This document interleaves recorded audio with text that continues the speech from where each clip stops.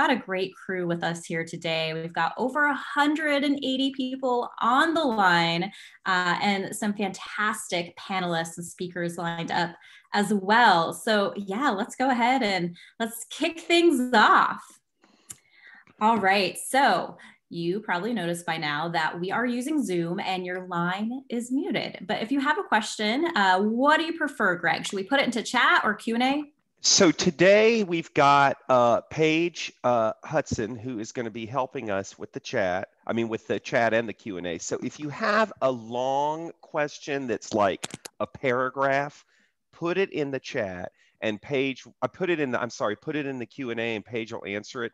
Other than that, throw it in the chat, and as I teach and as as Anna and Caitlin teach, we'll answer it as we go, all right? There you go. So yeah, the Q&A is those two little message bubbles on your Zoom menu. That's the best place to put them. I will also enable upvoting, so you can vote for your favorite questions. And you can also see other questions that people asked and comment on questions as well. So that's now enabled. And we already got this question from Linda, and I'm sure it'll pop up for many others.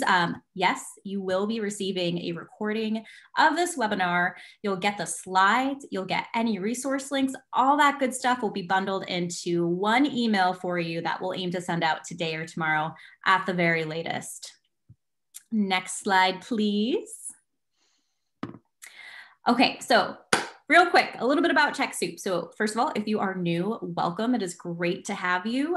If you have been around the block with TechSoup many, many times, great to have you back here. So just a little reminder, TechSoup, we equip change makers with the transformative technology and solutions and skills that they need to improve lives globally and locally. So what does that look like? Well, we've got an extensive donation catalog, which a lot of people know us for discounted software and hardware. We also do training. We have TechSoup courses. We have services, things like Microsoft training and how to onboard your team. We also have an amazing community forum where you get peer-to-peer support from other nonprofits who are working through a lot of similar issues that you're working through. And what's so cool is that we're in over 200 countries and territories around the world. So you are bound to be supported at every path in your journey along the way to making the world a better place. And we are super proud to work with our generous donor partners. You know, we've got QuickBooks Made Easy. We have ADP here today as well. We'll add a link to our product catalog in the chat in just a sec. So on to the next part, the most exciting part, which is introducing our speakers. So next slide, there we go. So yeah, I'm happy just to give an overview, and then maybe should we call out each speaker to welcome themselves just so people can match a name with the face? But we've got, to say hello, to say hello, yeah. Go ahead. Excellent. So we've got Anna Davis. We have Caitlin, is it Tolino? Yes, Chelino. Woohoo! Caitlin Tolino, and of course, our TechSoup webinar favorite, Greg Boson. So maybe raise a hand, any other intros or things to say before we dive in today? Caitlin, you don't want people to see you. My camera's on. I think I'm frozen. All right. Well, let's get moving. Is there anything else you want to say? Because I want to get into the content. We've got 204 people on the call. So if you're okay, I'm going to get rolling. Yeah, that's you. Cool. Oh, there she is. There she is. Hey, Caitlin, how's it going? All right. So let's see. For those of you that do not know, I have a company. Well, first of all, I'm a CPA, and you can just look at the screen. Look at me for a second. Look at the camera here, or the screen. So I am a CPA, just like the person who does your 990, who does your audit. And I actually have an accounting firm here in Atlanta. We have around probably 650 nonprofit clients across the country that we do audits, tax returns for. We have tech support where we help nonprofit bookkeepers. We have all kinds of stuff. Then I have a company that's called QuickBooks Made Easy. And all we do at QuickBooks Made Easy is teach people that are in the nonprofit world how to use QuickBooks, okay? We have training products that we sell that are streamable. We have technical support. We have live seminars and webinars across the country. We have an upcoming webinar that's happening next month, and I'm really excited about this because I've never remembered to get this set up in time, but this time I did. So, you know, in January, you'll all have to do 1099s. And so if you wanted to get them out of QuickBooks, on January the 13th, we're going to show you how to do it with desktop. And on January the 14th, we're going to do it with online edition. So you'll be able to help you real time as you're trying to get those 1099s out. If there's anybody that's a house of worship, we have a 2-day webinar series that's coming up on January the 19th and January 20th. That is a brand new series for us, because if you're in house of worship, go ahead and put it in the chat. Is anybody a house of worship here? Church, synagogue, mosque, anybody a house of worship? Just throw it in the chat. Amber is, Pat is. Yeah, so we got a number of you. Wow. Okay, cool. Lisa already signed up. So I know you need to figure out how to track stuff. It's very difficult to track your designated funds, restricted funds, all that kind of stuff. We have a 2-day webinar just for you guys. So it's very cool. So think about signing up for that. We'll give you the codes to sign up at the end of the webinar again today, but because we're going to give you discounts. And let's see. So this is what we're going to do. This is what we're going to talk about today. First, I'm going to start. So I'm Greg. I'm going to start. I'm doing the latest rules on PPP forgiveness because you need to know what's going on right now. And we're going to talk about what your payroll costs are that are includable, okay? So those 2 things I'm going to do. Then, you know, when you do forgiveness, you have to include reports. And a lot of the payroll companies offer reports. One of them is ADP. And so we're going to have Anna at ADP actually show us the reports that you'll need in order to apply for forgiveness. And it's kind of cool because ADP has worked with some of the larger banks, and they've already gotten pre-approved that these PPP reports, they're gonna work, okay? Then we're going to talk, because we're headed at the end of the year. Anna has some cool checklists to help you out in getting ready for year-end W-2s and 1099s. And then that whole thing will take about an hour. And then the last 15 minutes is just for you guys to ask questions. But if you think of questions while we're in the middle of talking, put them in the chat. If they're quick, I'll answer them immediately. I'll probably take a couple of breaks to take questions as well. We've got Paige on the back end to help with questions also. And I think with that, we're ready to go. And I want to go ahead and do this poll. So this is just a slide, but I want to do it as a real poll. We've got 221 people on the, and it doesn't look like I can do polls, Anna. I can launch it for you, find Greg. that particular poll, that'd be great. But we've got 221 people on there. There we go. Okay, so I'm assuming if you're on this, you got a PPP loan. So I want to know, how much was it? Okay, is it up to 50,000? Is it 50,000 to 150? Is it 150,000 to 1.999999? Or God bless you if it's $2 million or more. Okay. Anyway, so let's see. We got 221 people on the call, so we should get most people voting. You let me know, Anna, when you're ready to cut it, because I can't see. We've got about 80% voted so far. Okay, cool. So we'll give it another second or so. And I'll tell you the reason, there's a really important reason why these are the breakouts. So go ahead and let's see what the answers are. I'm curious to see. There we go. Okay, so 70% of you, or sorry, 40% of you, or 70 of you have 50,000 or less. You're going to be very happy. There's a short form that you can fill out now that will give you forgiveness. And if you're under 50,000, you do not have to worry about keeping your employee levels up. You can get rid of people and still get 100% forgiveness. Isn't that nice? Okay. If you're between 50 and 150,000, there are 63 of you. There is legislation pending to make it easier for you to get forgiveness. That legislation, nothing's happening it right now because everybody's freaking out about the president and all that kind of stuff. So, and it's Congress, so it's on hold. We'll tell you more about it in a second. We got 43 people that are 150K to 1.999999. You'll have to fill out the full form. It's called a 3508. We'll talk about it in a second. Anybody who's 2 million or more, you'll have to fill out the form also. We've got one person. And what I want to tell that one person is the SBA will be auditing you. Okay. So don't play when it comes to that form. All right. I'm just telling you, anybody over 2 million, they're auditing. Okay. So they're going to want all the backup. Okay. So we can close that poll now. And let's move on. So here's the latest changes. Okay. Oh, here we go. Linda, one of my most, will you be talking about how and where the IRS is recommending recording this transaction? So Linda, this is for nonprofit organizations. Linda is talking about how if you use the PPP to pay for expenses that you would normally write off of your taxes, you can't write off those expenses. That is still the case now. And this is a nonprofit webinar, Linda, so no, I'm not talking about that. When reporting the number of PPP forgiveness, do I include staff on maternity leave or disability leave?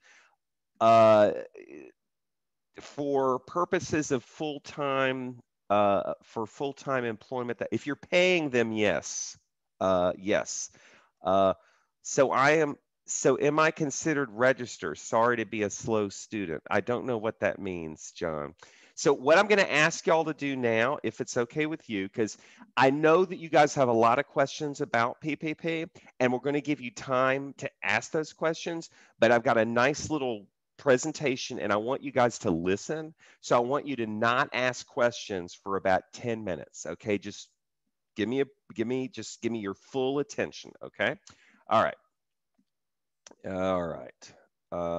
I'll do the one more. Jim says we're under 50, but the short form forgiveness application asks for your number of employees before and after. Why? Who knows? Should I be worried that the forgiveness will be reduced? No, do not worry. As long as you're filling out the 3508S, not the 3508EZ. That's the one you should be filling out, the 3508S. All right. New relaxed forgiveness rules. So the first thing I want to do, I want everybody listening, I want everybody to follow me here. I want to give you the general overview of how to get forgiveness. There's been 4 rules all throughout the year. You have to spend 60% of your money on payroll. We're going to talk about what that means. The rest you can spend on rent, utilities, and mortgage interest. We're not going to talk about what that means unless you have questions at the end of the webinar. You can't reduce pay rates more than 25%, and you have to keep the number of employees the same, basically. Can't get rid of people in order to get full forgiveness. That's the general rule. So there are 2 things you need to know.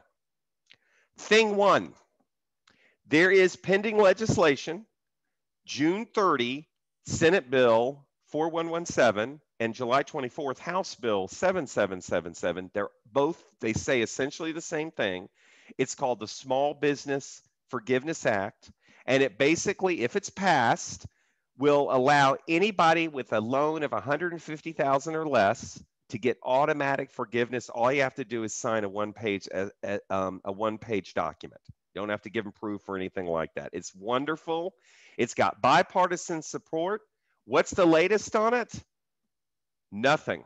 Nobody knows what's going on because nobody's talking about it, because all we care about is the nightmare that is American politics. So anyway, so that's where we are. So that's one thing. And why is that important? Because if you have a loan that's $150,000 or less, I would wait to apply for forgiveness. Okay. I'll tell you that you have lots of time to do it. I would wait to apply to forgiveness because it may be easier later on. Okay. Thing 2, this is the second thing. This is the thing I was telling you a minute ago. On October 8th, the SBA changed the forgiveness rules for any loans up to $50,000. Okay. You still got to spend 60% on payroll. You still got to spend the rest on rent, utilities, and mortgage interest. But these other 2 rules where you keep your rates, you don't lower the rates too much, or you keep the employee levels the same, you don't have to worry about that anymore. You just have to worry about the first 2. Okay. So that's kind of the deal with that. So 0 to 50, I would still wait because it may get even easier. But I mean, if you know you can get forgiveness, go for it. To fill this out, you fill out a 3508S. This is not the 3508EZ. It's called a 3508S. It's basically a one-page form, basic information. You initial a bunch of statements, you assign it, and you're supposed to have to provide backup to the bank, and the banks may have their own form. This is the form itself, and there's a link where you can download it from the website. That's the whole form. Okay, that's the whole form.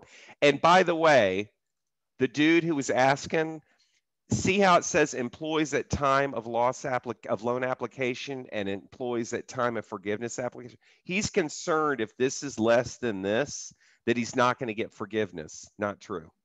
Okay, so that's the deal with that. All right, enough of that. Let's see. My mouse is messing up here. All right, so again, these are I guess that's really all I want to say about that. I'll stop for a second. Does anybody have any questions about, okay, well, Robin, let's do you now. We'll talk about that. Forgivable amount. Oh, well, I think I have it in the slides. So let me just wait, Robin. Don't ask any more questions, guys. And let me get Robin's answer. Let me get through a few more of the slides here. Sorry. So the 4 factors, you got to spend it in either an 8 or 24-week period. You got to spend it on certain things, payroll and mortgage interest. The compensation levels have to be maintained, and the employees' levels have to be maintained. Okay. One thing I wanted to talk about, you know what? I think I'm going to skip that first. Don't worry about these next slides because I don't think they're that important. Okay. When can you file to get forgiveness? That's what I want to skip to. When the bank says you can, okay? There is SBA forgiveness forms. There's a 3508, there's a 3508EZ, and for those that are 50,000 or less, there's a 3508S, okay? But most banks aren't accepting the forms. Instead, they have their own form, okay? So you just got to wait. But at this point, most banks are now accepting forms or they have their own form. This is the question, Robin, that you had. How long do you have to file? Now, listen very carefully, Robin, and everybody else. You have to file for forgiveness no later than 10 months after the last day of the forgiveness period, okay? 10 months after the last day of your forgiveness period, okay? So basically, if you get your loan, the day you get your loan, you have 24 weeks to spend the money. The very last day that you have to spend the money is December 31. That's Robin, that's where your number comes from. So you have to spend the money by the end of this year, okay? So if you got the money before June 30, you have 24 weeks ending on the last day of the 24-week period. If you got the money after June 30, then you just have till the end of the year, because 24 weeks is more. After June would end in 2021, you got to end on December 31, 20. That's when you have to have all the money spent, okay? So I've got a question. You can put the answer in the chat. Now you have 10 months after the last day of your forgiveness period. What do you think the last day is that anyone will be filing for forgiveness? You can put it in the chat. What's the last day that anybody will be filing for forgiveness? Go ahead and put it in the chat. David got it. Yeah, y'all all are getting it. Okay, good. I'm teaching correctly. Yeah, the answer is October 31 of 2021. So that's why I'm telling you, you have to have the money spent by the end of the year. But you don't have to file for forgiveness until 10 months into the new year. So that's why I'm saying, let's wait. Okay? Okay. Should you file early? I mean, if you spend all the money, your loan is greater than 50 and your staff levels are back up and your staff pay is back up, because you still got to do that if your loan is over 50. But even if your loan is 150 or lower, I'd wait. This is what I keep saying, because it might get easier for you. Okay. So you could file early now, but you don't necessarily have to. And I would wait. Okay. Robin says, mind blown. All right. No, David, they will. Well, oh, I see what you're saying. They will be charging interest on the loan Oh no. The interest on the loan, David, when you get your loan forgiven, it forgives the interest as well. So the loan starts accruing, but all the interest is forgiven once you get forgiveness. Okay, good question, David. Okay, so any questions on when I should file before I move on to what payroll costs should be included? Any questions on when I should file? All right. How we doing, Paige? Is Paige there? Paige is Sure. here. What is it? Because I don't see the Q&A. Is there anything I need to talk about that I haven't talked about yet? Yes, there's actually a couple. Are you What's ready? that? Yeah. One is we have a question of if you can post the 2 pending legislation bills to the chat. Maybe we follow up with that in a resource, or do you have that? We're not talking. Okay, I see. So basically, you want to know you want to read the legislation because nothing's happening with the legislation right now. But yeah, so if you could post this in the chat, I'll give you the numbers. It's there it is. So it's Senate Bill S4117. This is what you could do over the holiday. You could read this pending legislation. And then HR 777. Okay, those are the 2 pills. Jim has a question in the chat. I have to wait till after 12/31 anyway if any of the forgivable expenses were after 10/1 because you need the 4th quarter 941, right? Not necessarily, Jim. What Jim's saying is I have to give the 941 as proof. Not necessarily. As you'll see, Anna has reports that will be good enough if you go for forgiveness before the quarter is over. All right. All right. Tracking legislation is my holiday fun, says Becca. Yeah, totally. Totally. All right. So let's get into the more interesting stuff, which is, oh, you said there was one other thing. Sorry. What's the other one? Oh, that's okay. They're starting to roll in a Rolodex. So if you want to go ahead, I'll wrap up a little bit and we'll take another couple in a second. All right. So everybody, if what I'm going to talk about now is the specifics of what costs can be included in payroll. This is really important. Okay. So I know you might have questions, but remember we got 15 minutes at the end to answer more questions. So y'all pay attention because I don't want you to miss anything. Okay. All right. So again, 3rd time I'm saying this, 4 factors. 1, well, spend in an 8 or 24-week period. You got to spend on eligible costs, payroll, and other stuff. You got to keep your compensation levels maintained, and you have to keep your employees' levels maintained. Now, if your loan is 50 or under, you don't have to worry about parts 3 and 4. You don't have to worry about that. Okay. But if you're over 50, you do. And that is beyond the scope of this webinar. I have webinars where I teach this all the time. If you go to quickbookspendeasy.com, I'm sure we'll sign up for we'll be doing another one next year. But we're not going to cover about that. What we're covering here is what payroll costs to include. Okay. So see, Robin has got this question. My FTE has been reduced by 2, but the newer employees' salaries keeps compensation stable. Any grace period? Oh yeah, Robin, I will say this. You have to keep the number of employees the same, but it doesn't have to be the same employees. If you get rid of 2, but then add new employees, that's okay. Now, if their salaries are higher, no, you have to have people in the seats. Okay, but there's a bunch of other ways to get out of being dinged because your number of employees went down, and that's something I can talk about it after the question and answer period. Right now, I just want to talk about payroll costs, okay, and what can be included. Okay, first thing, I told you have to spend 60% on payroll to get forgiveness. Does that mean you have to spend 60% on payroll costs to get any forgiven at all? No, you just get a reduced amount. So basically, if you only spent 50% on payroll, then you won't get all of your money forgiven. You'll get a portion of it forgiven, a pro rata portion. If you spend 60% of your money on payroll, you'll get all of it forgiven. Okay. Can you spend more than 60% on payroll and still get it forgiven? Absolutely. That was the whole goal, for you to spend it on payroll. So you could spend 100% on payroll and still get forgiven. And that's probably what's going to happen with most of you, because they only gave you 10 weeks of pay. That's how they figured out what your loan was. But now they're giving you 24 weeks to spend it. And so I don't know how you couldn't spend it all in 24 weeks. So anyway, that's the deal with that. All right. Okay. Now, here's another question I get. What is the first payroll you can include?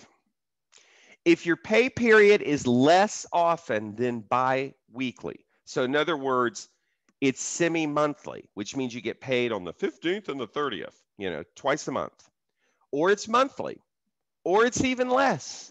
If that's you, then 100% of the first payroll paid after you got the money can be included. Now, let me give you an example here. You see, even if part of that first pay covers a time before you got the money, you can still include it. So it's money that was paid. It didn't have to be earned during your 24-week period. By the way, your 24-week period starts the moment you get the money. Okay, so when you get that loan, that's when your clock starts ticking. The very next payroll, you can include it all. Okay, here's an example. You got the money on May the 8th of 2020. It's a semi-monthly payroll. Your next payroll is May the 17th, and it's for pay period May 1 through May 15th. Okay, what's the first payroll you may include? May 17th, and you can include absolutely all of it. So you see, even though half of that pay is from before May 8th, you can still include it for forgiveness. Does that make sense to y'all? Somebody put it in the chat and tell me, yes, that makes sense. So you can include all your first pay, okay? You do not have to prorate that first pay. I'll say it again. You do not have to prorate the first pay, okay? All right. Now, if you are bi-weekly, you get paid every other week, every other Friday or something, or weekly, or daily, minutely, whatever, you can do that also.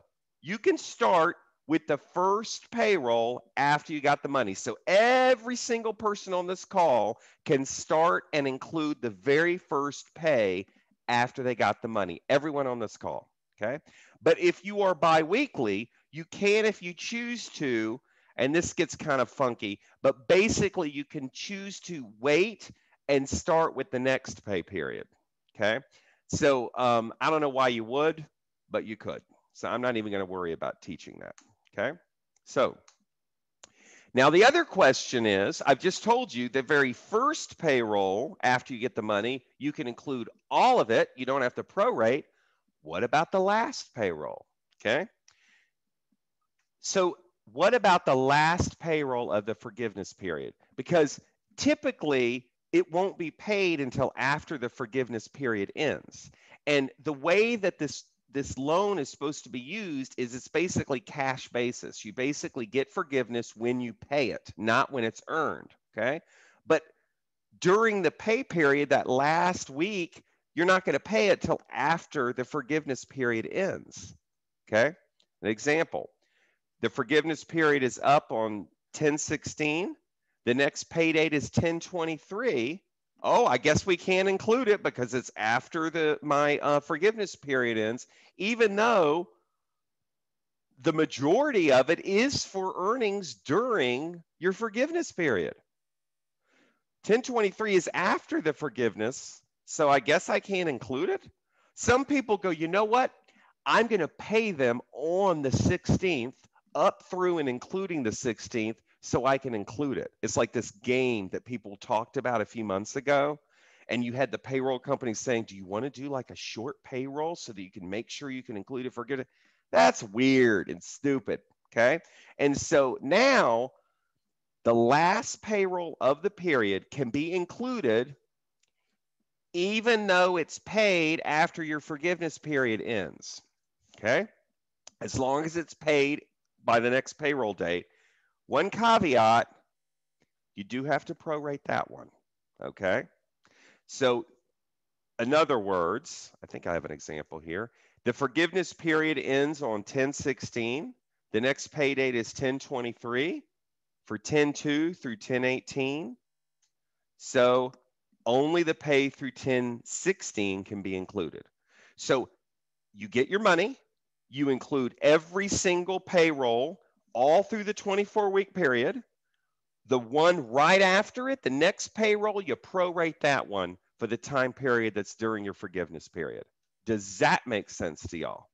Because it'll be important when we look at these reports in a second. Somebody give me a hey or a yay or whatever. Okay, cool. Okay. All right. So here we go. What is a payroll cost? Okay. It's made up of two pieces. Let me stop for a second because we spent so much time talking about time period, and now I'm kind of shifting gears and I'm talking about what gets included. Okay. So it's a little bit of a different thing. All right. All right. So what gets included? Cash compensation, which does not mean you paid them in cash. It just means their compensation, as opposed to other payroll costs, which we'll talk about in a second. Okay. All right. And Saba, you'll get that question answered when we get to Anna. Okay. So right now we're going to talk about cash compensation. Okay. All right. What's included? Gross salaries and wages, tips, which is kind of weird, but tips, gross commissions, paid leave. Okay. The only time you wouldn't include paid leave is if you've gotten a credit because the person left because of COVID. If you have an employee that leaves because they have COVID, or you have an employee that leaves because they have somebody that has COVID, the government will pay 10 days of that person's pay. They give it to you as a credit. Those wages you can include for PPP forgiveness. Okay. Yes, Daryl, only W-2, not 1099 pay. Exactly. Okay. Michael, so if you take the 24-week period, you can still use 100% on payroll. I thought I saw you had to. You do not have to use any of the other stuff. You have to use at least 60 for payroll, but you can use all 100%, Michael. Okay. Now, for the churches or the houses of worship, if you have a housing allowance, parsonages, all that, that gets included for purposes of forgiveness. What do y'all think about that, church people? Isn't that great? Hello? Anybody? Anybody? All right. So let's go a little bit more. Yeah, that's awesome. So payroll eligible. Now, here's the questions you all are asking. What about extra pay? What about a bonus? What about hazard pay? What about back pay? Answer, it's all good. All that matters is when you pay it, okay?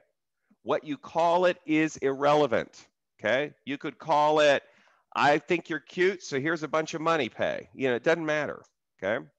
So here's a poll. It's not a real poll, so just put the answer in the chat. Which is a payroll cost eligible for forgiveness? Which of these payroll costs are eligible for forgiveness? No, David, 1099s are not eligible, just W-2s. All right, overtime pay, back pay, bonus pay, hazard pay, commission pay, all of them. What's the answer?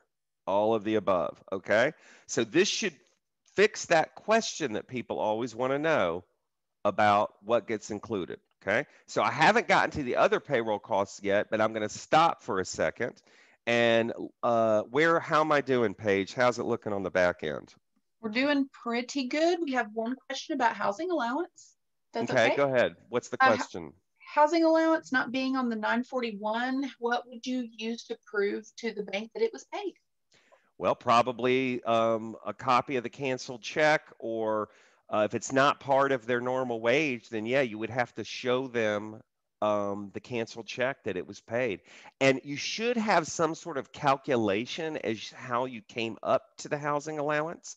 And also, you know, if you have like ADP, I know ADP does it. you can literally have them put that on there in box 14 so that it shows on the W-2, and then you won't have to worry about it. All right. It's not taxable. All right. So the answer is all of them. So when you go to fill out your form, and it might be a 3508, or it might be a 3508S, or it might be a 3508EZ, doesn't matter. There's a worksheet that goes along with it. This worksheet, I've noticed the banks seem to want. Even though they supposedly have their own forms, they end up wanting this worksheet or something like it. Basically, it's a list. I'm going to zoom in on this. It's a list of your individual employees, and what I just talked to you about is what gets included in cash compensation. Okay.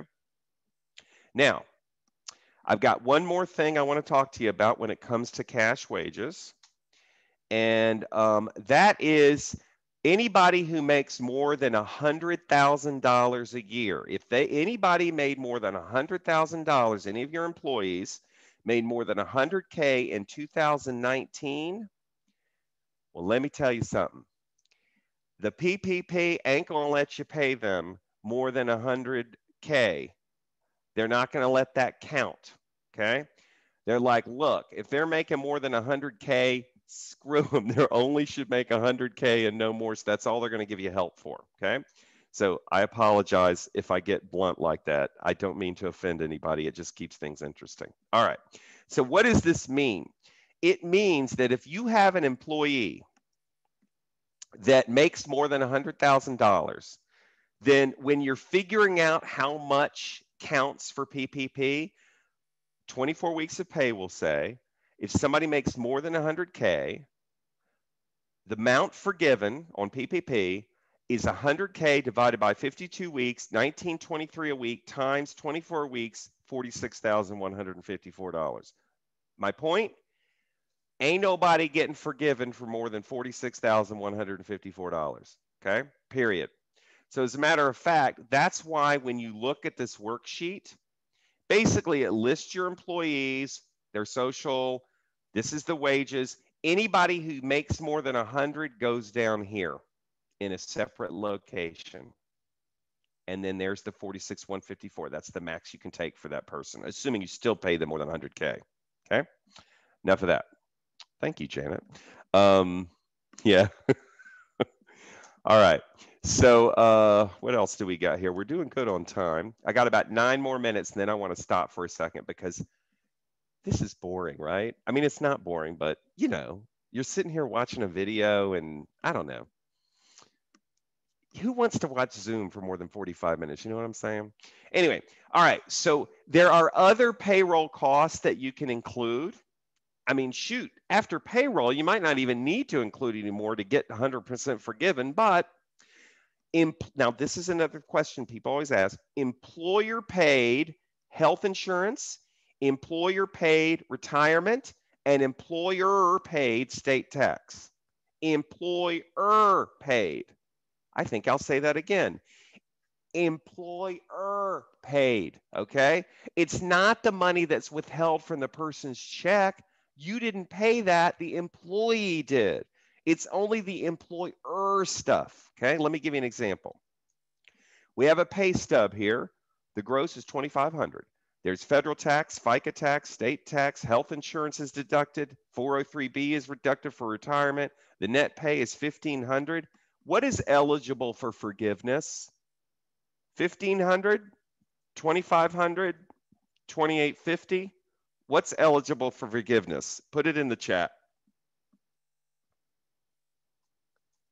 That's right. $2,500 is the answer. That's exactly right. Now I'm going to give you another one. Remember, employer paid health insurance. So here comes another example. Gross is $2,500. Federal, it's the same paycheck. The difference in this example is the employer matches. The employer deducts $150 in health insurance, puts in their own $200. They pay $350 to the health insurance company. Employer matches your $200. They pay $400 into retirement. What gets included here? Anyone know?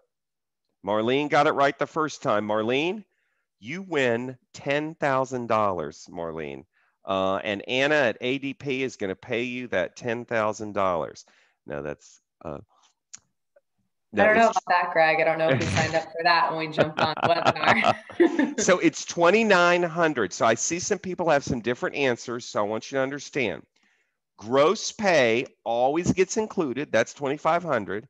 And then the employer paid health insurance, which is 200, and the employer paid 403B gets included too. So that's 2,500 plus 200 plus 200. So that's going to be 2,900. So that's what's been forgiven. Okay. Does dental, life, disability count if employer is paid? Dental, yes. Life, no. Disability, I don't think so, but I'm not for sure. Dental, yes. Glasses, yes. Eye, yes. Ear, yes. Pinky toes. Pinky toes are specifically excluded. I'm kidding. That is ridiculous. All right. So, all right. This is the form that you fill out that probably there'll be a bank form that's like it, but that's where you put your wages. This is where you put your employer paid health insurance. Let's see. This, I put 0. This is where you put your employer retirement. So this is your wages. This is your employer health insurance. This is your employer retirement. This is your employer state and local tax paid. What do you think that includes? What is included in state and local? What is an employer paid state tax? What's an employer paid? Yeah, it's just state unemployment. And maybe like in some states like California where you have to pay an extra tax to the state, that would be included too. But it's basically just state unemployment. So, and state disability in some, it's interesting. If you pay disability to the state, you can include it. If you pay disability to an insurance company, I don't think you can. That's right, Karen, no FICA, no FICA, okay? All right, there's your total payroll costs right there, right? So it's 2:45, I did that perfectly. How exciting is that? So I'm gonna stop for a second. And I think what I'm going to do to kind of break this up so I'm not giving you my sales pitch all at the same time, I want to go to, let's see, where is my slides? Because we need to stop for, oh, it's right there. All right. I want to show you something. I want to show you something. Where is it? And there it is. All right. So on January the 13th and January the 14th, we are going to be doing a webinar, and I've never done it before in January, and I've needed to, on how to get your 1099s out of QuickBooks. Now, a lot of you at QuickBooks Desktop, so you'll want to go to the one on January the 13th. It's normally $99. It's an hour and a half. We're going to go through the whole thing and answer every one of your questions, and hopefully it'll be as interesting. It's $99 normally. With this code TSDEC30, it's only $69. If you are a QuickBooks Online user, it's the next day, January the 14th, and this will give you plenty of time to get your 1099s out. It's regular $99. With the code TSDEC30, again, it's only $69, and we'll send you the codes afterwards, okay? I'm going to do, let's do the 2 polls. Let's do the poll on the newsletter, and then after that, we'll do the poll on the payroll, and then I'll send it over to you, Anna. So if you could, yeah, go ahead and do the poll on the newsletter, the quick tips thing.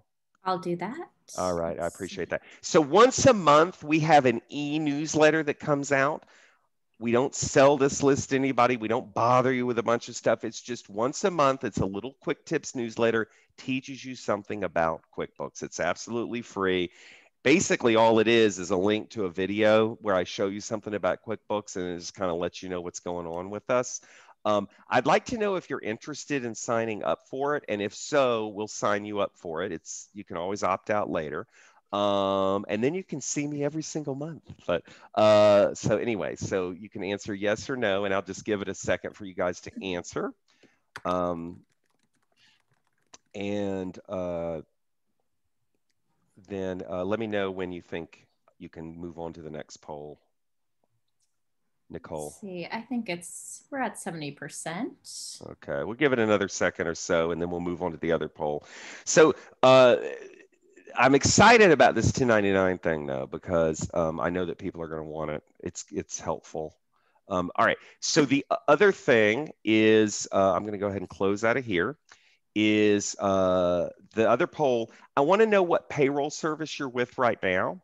So we've given you a lot to choose from, but if it's none of these, then go ahead and put the payroll service in the chat.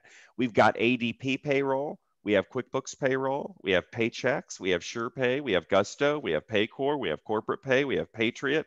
Your bank, I know Wells Fargo, Bank of America, SunTrust, some of the banks do their own payroll. I think they do a horrible job with it. OnPay is another one. So what is that, 10? So that's a lot. And if it's none of those, then go ahead and put it in the chat. Let me look in the chat and see if anybody, some people you might just have your accountant do it. Yeah, local accounting firm. Here's one called Checkmark Payroll, Dynamic HR. Not heard of that. So Linda, QuickBooks and Gusto, she does both. That's interesting. All right, so how are we doing on the polls for that? See, we're at 54%. Okay, so let's give it just another minute. Prime Pay, Ceridian, InFocus. I just do it. Somebody put in-house. Somebody does use Square Payroll. We were looking at that before. I decided to take them off the list because I didn't think anybody did them. David doesn't have a program for it. All right, let's move. Let's see what the answers are so far. All right, so that's interesting. 72 of you use QuickBooks to do your payroll. 22 of you are using ADP to do your payroll. That's interesting. And then the next is Paychecks. So ADP is definitely a perfect timing. All right, cool. All right, so I'm gonna do a couple slides here, and then I'm gonna turn it over to Anna. And Anna, you can direct me on what to push here. But so the next thing that I want to talk about is, let me get this back on the screen here. Okay, and this is something that everybody's wondering. It's like, what do I have to give them as proof of this payroll? You know, I think it's quite interesting, right? And so, of course, nobody knows. But anyway, here's the documentation. First of all, you need to understand you borrowed the money from the bank, not the SBA. So the bank is ultimately going to be sitting in the driver's seat for what they want from you and what they'll accept, not the SBA.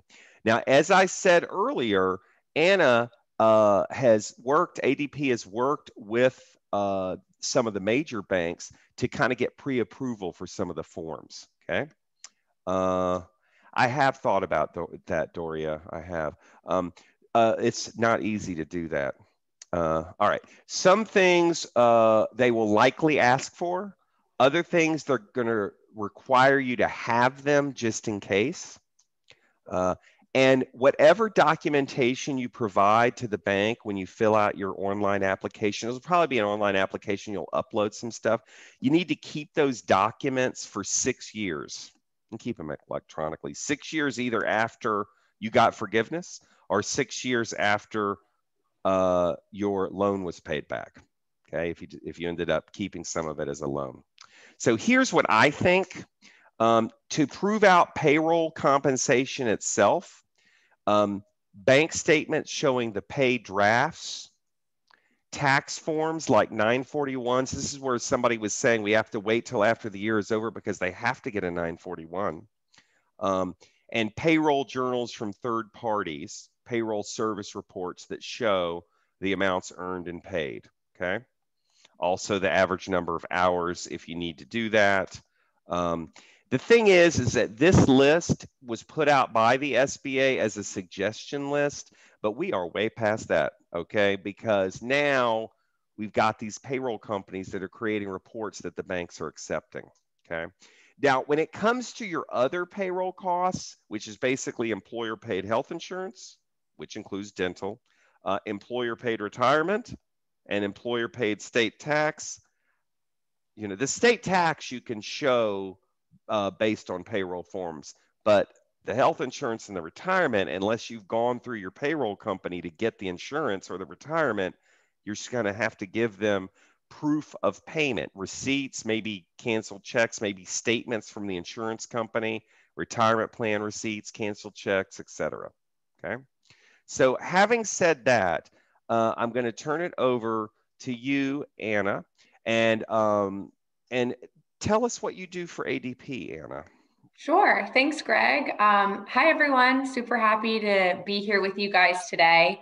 So like he said, my name is Anna Davis. I've been at ADP for almost 5 years now, exclusively working with CPAs like Greg and helping their clients in that nonprofit and small business type of space. Now I have transitioned into a sales executive role, which is just a fancy way of saying that I manage a team of 10 sales associates who did what I used to do. So I affectionately like to call myself Michael Scott, where I just manage a bunch of really fun and outgoing people in an office.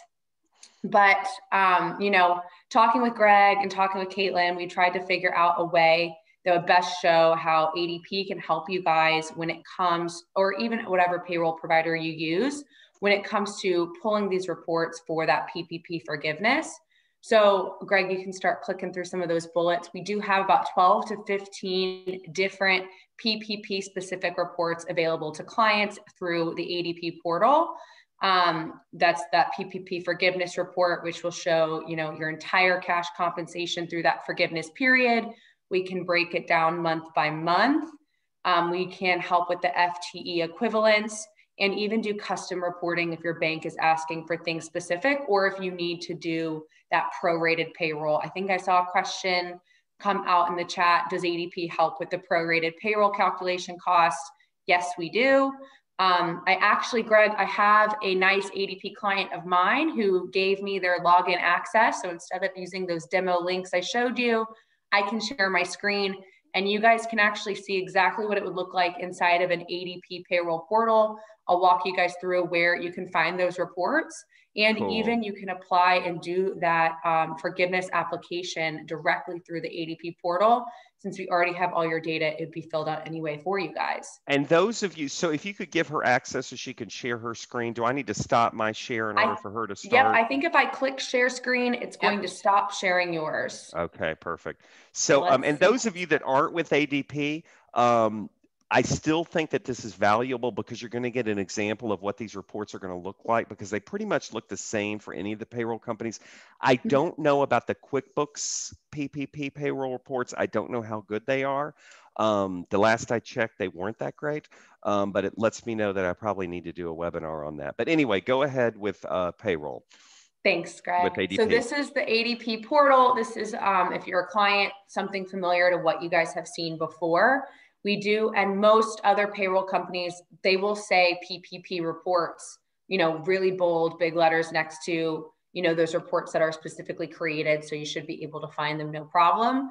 We do have a COVID-19 landing page. So this has everything around resources to help your businesses, having to fill out the forgiveness application, if you've changed your period update, or if there's any other, you know, frequently asked questions or resources that you might need. But obviously we're here to talk about forgiveness in those reports. So directly in our reports homepage, if you go under the payroll, you can start to see where it says CARES SBA PPP, the specific PPP reports here. So we can go into monthly payroll cost, employee detail, but a big one obviously is the loan forgiveness payroll cost. So Greg, I'm going to use the example that you used earlier. Say you got your loan on May 8th, 2020. We'll calculate that 24-week period, and then ADP will pull the payroll, the gross pay, if it's, you know, if they had the Family First CARES Act, which is if obviously they had a loved one or themselves as an employee out for coronavirus, if there's any pay over $100,000, and then calculated, if there is, they'll calculate it out. So you'll be able to see right here, the SBA gross pay that would be the gross pay that is forgiven. So it'll calculate the employer taxes on the state and local. If you do have your health insurance or your retirement integrated with your payroll provider, we would be able to calculate those costs as well. So then at the far corner, you'll have your total SBA payroll cost. So this is showing you from an entire employee standpoint. We can break it down per pay period. Let's hold on 1 second. I want to, because I think this is such a valuable report right here. I just want to tie it into the way that I taught, if you could. So this first column that says gross pay. So it's the gross pay for that time period. Now, this pay is every single pay that occurred during that 24-week period. So it doesn't include that very last pay that was paid after the pay period ended. If you need that, then you'll want to get a custom report. But my guess is most people won't even need to add it. So this is your gross pay. Now, notice I told you that if you had a person who left because they had COVID for 10 days, you can get a credit back on your 941. And so you'd have to reduce that out of the gross wage there because the government paid for that. Here is the excess over 100. So if any of these numbers on the gross pay column, like that last one, Jeremiah Yates, 5,371.31, if that was 65,371, then it would subtract out the excess so that that column that says SPA gross pay would only have that $45,000 cap on it. So that SPA gross pay, 122, that's the number. And the other thing that the payroll companies should be able to give you is the state employer taxes paid, which again, we said is SUI, and there it is, $17.63. Okay, so those are the two numbers that you'll probably be getting from the report. Now, this report has been approved by at least some of the major banks, correct? That's correct. So Wells Fargo, Bank of America, and BB&T have all approved this report. And, ADP had been one of the leaders when it came to applying for the PPP loan in the first place. So I know more smaller and local banks, especially here in Atlanta, Georgia, have also, been able to take this as proof and not need further verification. So you don't need the payroll journals, you don't need the 941s, you don't need the cancel. If this report came from ADP, you're good to go. Yep. Okay. And so you see the total on the far column, your SBA payroll cost, that includes your gross pay, your employer taxes, and then if the health benefit or retirement plan cost were coded into the payroll, they would show up here as well. If it's not, the beautiful thing is you can export it to Excel and add those numbers in here. Really? So you could conceivably tell your payroll company, tell ADP, this is how much I paid for each one of these, and you could log it in and then it would appear on this report? That's correct. And then they wouldn't even ask for that. Well, then that's the answer, right? That would be the easiest. That's what I think. Yeah. Yeah. So depending on what your bank needs, we do have a few different reports in here. So I know some people had questions around full-time equivalents. Well, I picked the wrong one. Stop. Can you go back to the listing of reports again? Because somebody specifically wanted to see. Okay. There's all the reports. Now click on that main one that we chose, or just point to it. That's the main one that we chose. Becca wanted to know, how do we add in those? Do we call it in if we want to tell y'all like what the employer paid health insurance, or do we go into the portal and do it? So it's really up to you. I know as small business owners, you guys can be pretty busy. So if it's easier to call in and let somebody know I need to add my employer paid health insurance, our client services team can do it. But you can also add it yourself under our earnings and deductions tab. You can come in here, you can click add an earning, and you can add that, employer paid health insurance, either as a reimbursed expense or a standard earning directly in our ADP portal. But it won't mess up, y'all won't tax on it or anything. This is just for reporting on a W-2. It would just be for reporting, that's correct. Okay. All right. Okay, cool. I don't want to get too into the weeds in it just because my client was so nice as to let me get into his portal. I don't want to mess anything up in here. All right. But let's move on. We've got I can give you another like 3 or 4 minutes before we started doing the question and answer things? Absolutely. The only other thing I was going to show you is exactly how easy it is to do that 3508S or 3508EZ directly through ADP. So you just pick your period, you pick your dates covered, you put in the total amount of the loan, and it takes you step by step through that form. And if ADP has the data, just like we showed on that loan forgiveness cost, it will automatically fill in those numbers for you guys. So again, just taking some of that guesswork out of those pesky. But that form also has lines for rent and rent paid and other expenses. Right. So you would have to enter those. Are there places to enter those? Yes. So it's just like the actual form. So if ADP doesn't have the data is not going to show up, and you can manually enter it or adjust it if you need to. That's awesome. That's awesome. Okay, great. All right. All right. I'm gonna ask you to start sharing your screen again, Greg, because I don't know how to give you back control. Yep. So I can take you guys just through those year-end checklists, and we can open it up for Q&A. Okay. I'm sharing now. I think I'm sharing now. Am I sharing now? Yep, I got you back. So I see a question. Are employers charged a fee to prepare additional ADP reports? No, absolutely not. You've got custom reports. You can create as many as you want every single time you want to do them. There's no additional fee there. So the year-end checklist for payroll, I do want to just go over some quick things to note before getting into the end of 2020 and then in the beginning of 2021, just some things to look out for since this year is a little bit different. Now, this next piece is not just PPP. This is general, okay? So everybody kind of shift gears. We're talking about just general year-end payroll, getting ready for W-2s and 1099s and stuff. All right, Correct. Go ahead. So what to do today, what we need to focus on before we're in 2021. Obviously, before your last payroll of the year, please make sure all of your employee, your 1099 contractor information is correct, especially their addresses. Make sure all of the employee totals are correct, and please record any of the FFCRA or CARES Act earnings before the end of the year. So if you had an employee who had COVID that was out for 2 weeks, and maybe you recorded it as regular sick leave, recode that and make sure you code it as a FFCRA leave. ADP has specific earning codes that you can add to track it in there. That way you do get that 941 credit and that tax credit back. Make sure you're reporting your fringe benefits, your healthcare coverage, what the employer has paid, if it needs to show up on any W-2 boxes. And then the big one this year, you guys, is prepare your payroll processing for Christmas and New Year's Day. The last 2 Friday pay periods of the year are national holidays, which means the banks are closed. So the big one is New Year's Day. That Friday, January 1st, if you're trying to pay your employees, make sure you're looking to pay them on Monday the 4th rather than the 1st, because banks are closed. It'll be hard to get direct deposit through. And if you pay them a day early, that will go into their 2020 wages rather than their 2021. So it could mess up forgiveness. It could mess up a whole lot of things with reporting if you're expecting those wages to hit for the new year. And then the same thing with Christmas.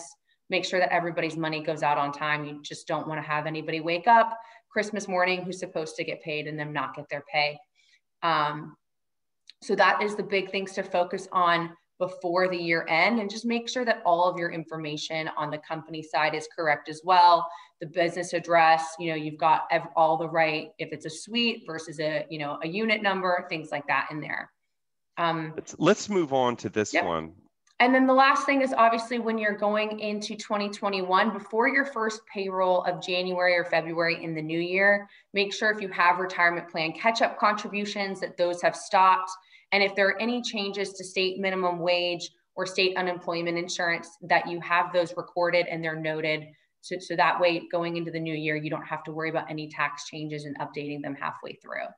Great. So the only other thing that I want to say, and then it's y'all's show, you're going to ask questions, we're going to answer them live, is if you're thinking about changing your payroll company, the best day to start is January the 1st for obvious reasons. And so it's December the 15th now. I think every single solitary one of you need to assess your payroll and see whether or not you might be able to get better or less expensive service if you change. Now, I am suggesting ADP because they have an offering through TechSoup. And if you go to that website for TechSoup, and I'll do that right now. So if you go to TechSoup and you'll just do a search and you just type ADP, it'll take you to the offerings. And then Anna, did you want to tell them what the deal, how this works? Yeah. There's one off. Well, go ahead. You talk. Oh, so it depends. Yeah, ADP's prices fluctuate depending on how often you process payroll. But just for a general note, it is more than a 25% discount off of any other price you're going to see by going to ADP's website if you go outside of TechSoup. So if you process, more than once a month, you can expect it to be around $30 per process. And if it is once a month, it'll be around $70 a month. So it's much less expensive than you would otherwise pay. And that's been the big problem that people have had with ADP because they're huge, they're corporate, and they're expensive. But you also know you're getting the best.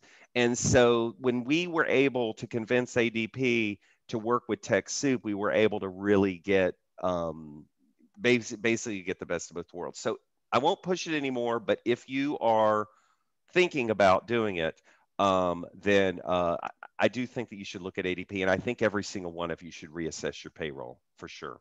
So is there anything else you wanted to say, Anna, before we do the questions? No, I'm seeing a couple things in the chat. If you're already ADP customers, I think Greg has Caitlin and I's information. He can share that with you guys if it's not already out there, and we're happy to help reassess. If you do monthly and biweekly, obviously we're going to make sure that those costs, we come up with a solution that's beneficial. We'd probably just put on a biweekly frequency. That way you're not being billed twice. But no, I just appreciate the time that we got to spend with you guys, and look forward to do more of these with you in the future, Greg.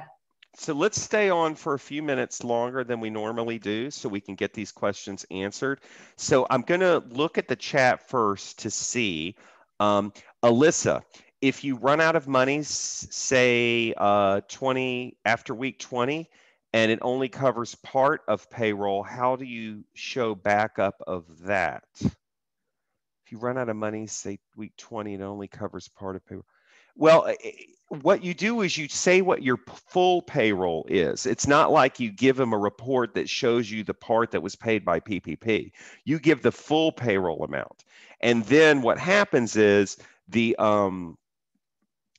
form that you fill out will say, okay, well, even though you paid more, your loan was this amount, so that's the maximum amount of forgiveness you're going to get. Okay, so that's kind of how that works. Let me put my little thing over here. Okay, there we go. Okay, let's see. This is cute. Ashley wanted to know, Anna, we do our own payroll. Is it possible to work with ADP simply for the purposes of filling out the PPP loan forgiveness application? So I'm going to say no. That's one of the advantages you have of working with a payroll company. Although, Anna, if you want to give her your phone number, maybe you could just do it for her. But okay, Lawrence, what was the name of the last form for filling out the 3508S? So it's a 3508 Schedule A worksheet. And so that's the form that I had pulled up here. Let's see. Our employers, no, you already did that. Let's see, what else do we have in the chat here? Let's see. Robert wants to know, he used Paychecks. Does anybody know if they have similar reports? I'm sure they do. I can't believe they wouldn't. Yeah, they've got something similar. Jim Glazier, can any wages or salaries be forgiven if they were paid by direct government grants? Okay, so I'm glad you brought this up. You cannot use the same money in two different pots. You can't say I used PPP to pay this person's salary and then I used this grant to pay the person's salary. So what people are doing is they're calling these grant agencies, usually if they're foundations, and you say, look, I don't really need your money this month for payroll. Can we use it for something else? And they've been real nice about it. But if you're talking about a government grant, if it's a federal government grant, they're not being so nice. Okay, so you may not be able to double dip on that. Okay, let's see. Same thing Becca said. How do we navigate amounts or salaries paid by other grants? So same deal. This is a grant like any other grant. And just like you couldn't count pay for grant 1 and grant 2, you can't count pay for PPP and then grant 1. Can't do that. Let's see. Saba wanted to know if this offer is for new ADP clients only. So, and I guess Caitlin, you should at least come on, because Caitlin, you're the rep that they may be talking to. Is that right, Caitlin? Yes. So I am the direct point of contact as soon as they sign up for ADP through the TechSoup website. I receive directly all of their information and their contact info.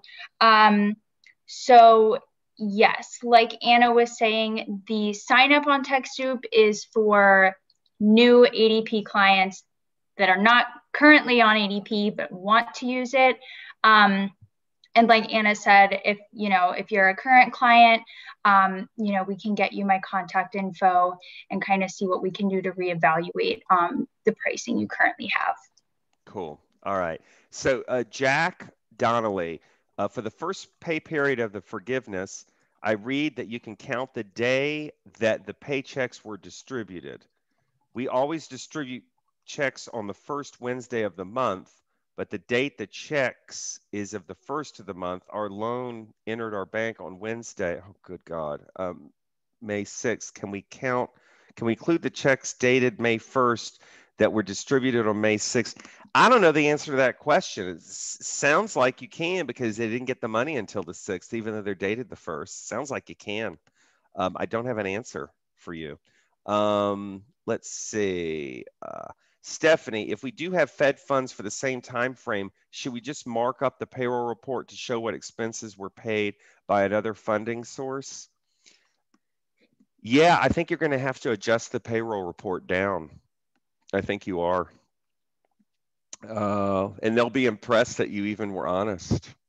I mean, to be completely blunt with you, these banks aren't going to pay any attention to any of this stuff. They just want it off their back as much as you do. They're not making any money off of it, right? They get a little admin fee and that's the end of it. And they get it regardless.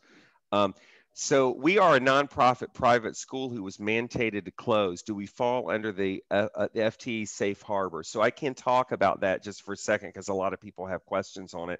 So basically, you're supposed to keep your number of your employee levels.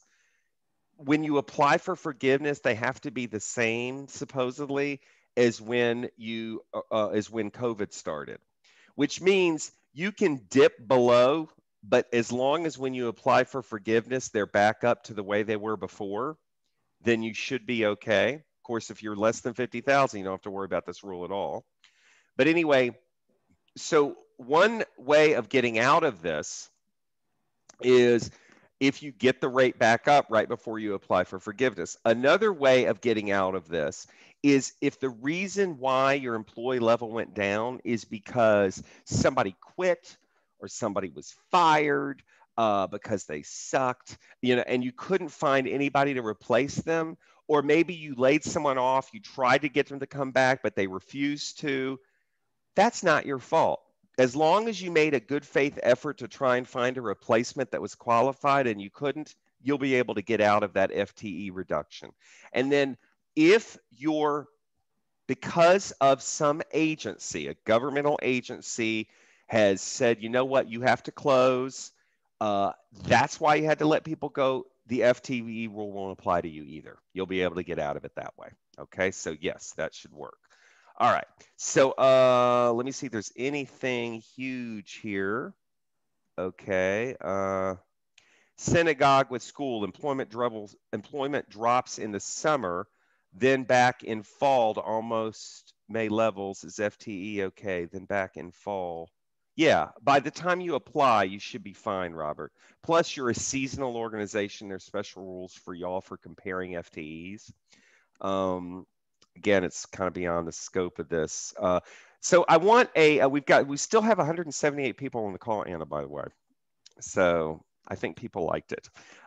So I want to bring Paige on the phone just for a second to let me know, is there anything major we need to tell him before we get rolling here? Because I'm about to end. Not from my end. You don't want to Hi, talk about sorry. your personal life or anything? I don't know if they got time for all that, Greg. All right. Okay. So this webinar for houses of worship, David, I'm speechless because all the workers are paid through 1099. I do not know what to do at this point. David, quit your job, leave the country. All right. No, I don't know what to tell you. Okay, so what about the EIDL? Can you talk about that? I will for a second, and then we'll get going. There's still 174 people on the call. So I'm glad you brought this up because people get really confused about this. So when COVID broke, the first thing that happened was the SBA said, oh my God, we got to get money out. And so they had this EIDL advance. And you went in and you said, my name is Joe and I have 4 employees, and boom, they gave you money, $1,000 per employee. That money, it's called an EIDL advance. You can keep that money, okay? Now listen very carefully here because people always get confused about this. Say you had 4 employees, you got $4,000. It's an advance. It's supposed to have been an advance on your PPP loan. So say you got $4,000, they deposited in your account. Then you went and got a PPP loan. Of course, it was a big fat nightmare. You had to go through your bank. It was an ordeal. We all hated it. Anyway, you got approved for $50,000. What the bank was supposed to do is only give you $46,000. They were supposed to look at the SBA and said, you already got $4,000 advanced. We're giving you $46,000 for a total of $50,000. They didn't do that because everybody was freaking out and nobody had time to figure it out. So you got approved for $50,000. Here's $50,000. Now you got 4 advanced. You were approved for $50,000, so you got $50,000. Now you got $54,000 when you were only approved for $50,000. So you can keep that $4,000. You can keep it. But of that $50,000, when you apply for forgiveness and you say, I spent $50,000, they're going to say, congratulations, you're approved for forgiveness for $46,000, and they're going to make you give $4,000 back. Okay? Does that make sense to y'all? Because they only approved you for $50,000, you got 4 as an advance, you got $50,000, that's $54,000, they're going to make you give 4 back of that $50,000. Okay? If you got the advance and never applied for a loan, oh, you can keep that money, period. Now I'm going to keep it on going. Then there was this other program. It's a loan directly through the SBA. This loan, it maxed out at $150,000 for most people. This loan was crazy. You fill out a form, another form. You don't hear anything. And then all of a sudden I get an email one day saying, you're approved for $150,000. And you take that money, it's a loan, okay? And it has to be paid back. And it don't have nothing to do with PPP, and it don't have nothing to do with that advance. It's a loan, okay? How many of you got it? How many of you got it? Anybody got a loan like that? It's 2.75% interest for a nonprofit. And you've got like 26 years to pay it back or something like that. It's awesome. Yeah. So anybody, Lawrence, was able to keep the 10. But if you then got a PPP loan, you had to pay back less. You couldn't keep all the PPP loan. All right. Anyway, so that's the deal with that. Is that what you mean by talking about it? I'll assume it is. So I'm going to end by looking at this because this is the thing I think is most important. And then I'm going to let you take us out. Nicole, what did you think? Did you enjoy yourself? Did you learn anything? Are you awake? Such a blast. This is a new arena for me, but I feel like I'm becoming a quick expert myself. All right, cool. And I've got a song just for you that I'll play for a few seconds and we say goodbye. All right. So, what do you want me to do? Do y'all have some way of saying goodbye to everybody? Nah, we can just, however you want to close out, you know what to do. Okay, I'll include a survey link and we'll call it a day. Okay, well, thank you very, very much for listening. Please go to my website. It's quickbooksmadeeasy.com. And here you can sign up for the webinars. And I guess I'll just go to the QuickBooks Made Easy website, which I never did go to. So you can see it, QuickBooks Made Easy website right here. And here is the website. So then you can learn and have fun And if you go to webinars right here, boop, this is where the webinar is right there. $99 normally, $69 for you. The church is $189 normally. And with the coupon, I think it's $159 or $169. I can't remember. All right. Oh, good. Pat's not dreading this anymore. All right. So you give us a feeling word in the chat before you go. And then, Nicole, this song is for you.